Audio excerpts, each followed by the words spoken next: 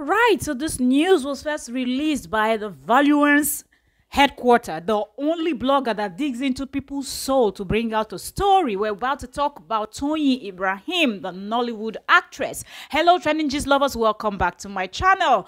All right, so Gist Lover posted this on Instagram. So let's dive right in and discuss what Gist Lover posted. We do not know because Toyin is yet to speak and even the husband, but we are going to keep you updated. Do not worry.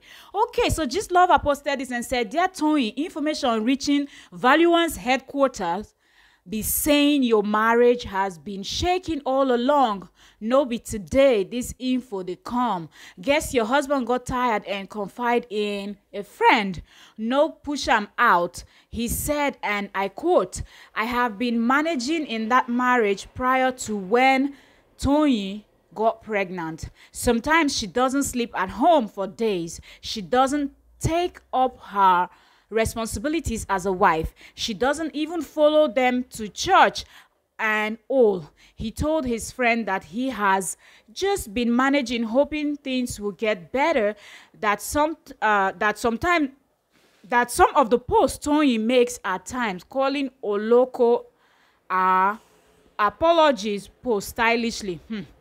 He said a lot, but in as much as we don't want another loud breakup just like Funke Akindele, dear Toyin, kindly retrace your steps. I am not saying make una no debunk o, na una way.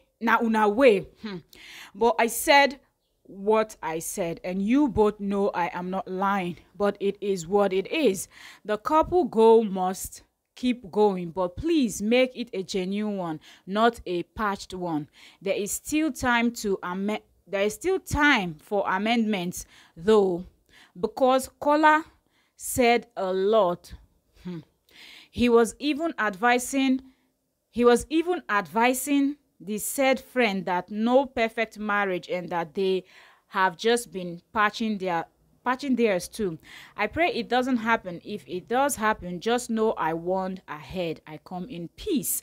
So this is what Gist Lover is known for, digging into people's souls and hearts and heads and closets to find the cockroaches in their cupboard. Now we do not know how true this story is, but most times, let's give it to Gist Lover, most times when they break a story, people are like, where did you get that? But at the end, the true story will be out. We can give names of people that they've actually posted their photos and said one or two things, and later on it came out to be true. So let's see how this plays out.